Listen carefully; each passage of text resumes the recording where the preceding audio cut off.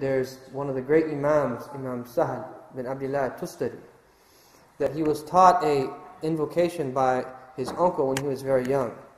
And his uncle wanted him to be righteous, and he said that every night before you go to sleep, I want you to say 3 times the following.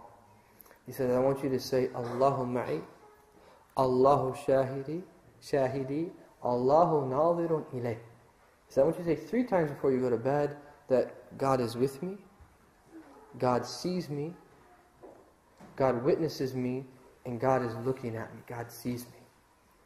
And so after he said it for a while, 3 times before bed, that he had him say it 7 times. And then he had him say it 11 times. He said, Hatta wajadtu halawatah. He said, until I found its sweetness from bringing that to heart, realizing God is with me. God is gazing upon me. God is looking at me. And he said that by the age of 15, that there was a thought that came to my heart. And that I asked around people locally, and no one could answer that thought and answer that question that came to mind. And so he said he traveled from his local, smaller city or possibly village, and he went to a larger city until he found someone that he could ask this question. And they said that, what was this question?